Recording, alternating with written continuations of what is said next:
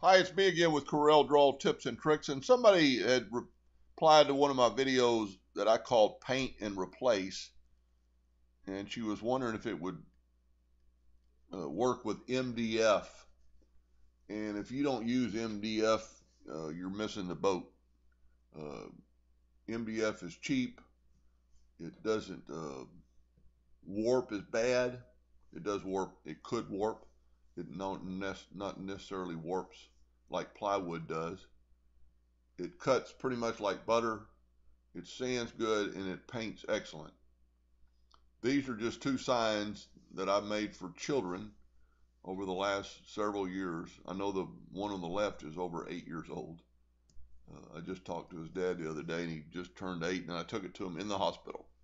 But, and I just thought I'd just kind of show. So this is MDF and it's also relatively available and it's easy to, like Home Depot or at least in Central Texas sells it in 2 foot by 4 foot sheets, and it can be cut to the size of your laser bed. But I would just kind of thought I'd go through the steps of how you would do this and what you would need to do.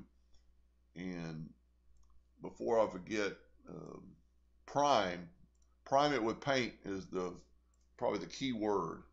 But I'm going to go, if you were designing, say, this sign like I just got through making, and you're going to hit P in the center of put it in the center of the page, Control D and make a duplicate and hold down your shift key and kind of bring it in equally and then hit P.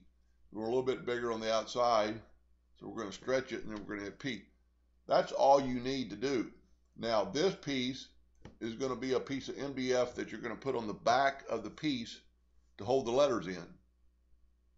That's all it's for. You're just going to cut it out, sand off the burn residue, and glue it to the back of this piece evenly. But you also can use it for a reference to type in the child's name, or it doesn't have to be a child's name. I'll get it right here in a second. And put that in the center of the page so you know you're well within the backdrop. You can left click, right click, and there's your hairlines. Take this piece out, cut that out of the MDF, cut this out of the MDF, keep your letters. Probably wouldn't hurt in this case to put them back in there and put blue tape on the back to hold them while you're sanding them. To sand them, you really want them smooth. You want everything smooth for the paint. And then take these out and lay them on a board somewhere.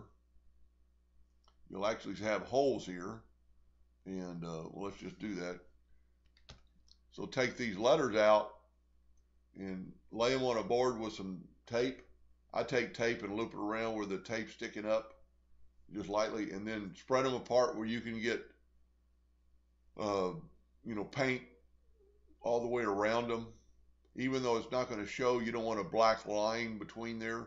And a lot of the videos I show where I put one wood into another wood, I contour the letters.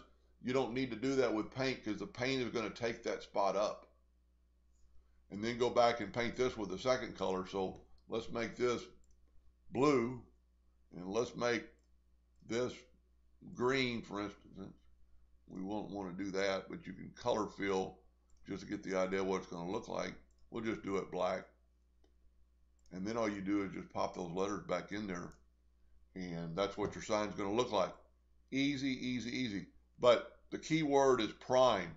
I use gray primer, Home Depot, Rust-Oleum, whatever brand, to prime both pieces because MDF is porous.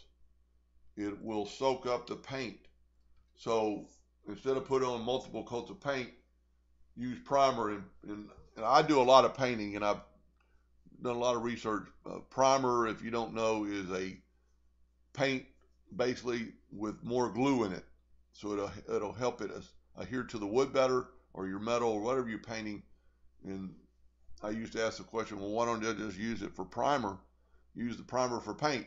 Well, paint won't take the elements like paint will, or primer won't take the elements like the sun and the UV light like paint will. So you need to use both. Don't skimp on this. Use primer and it'll come out like that.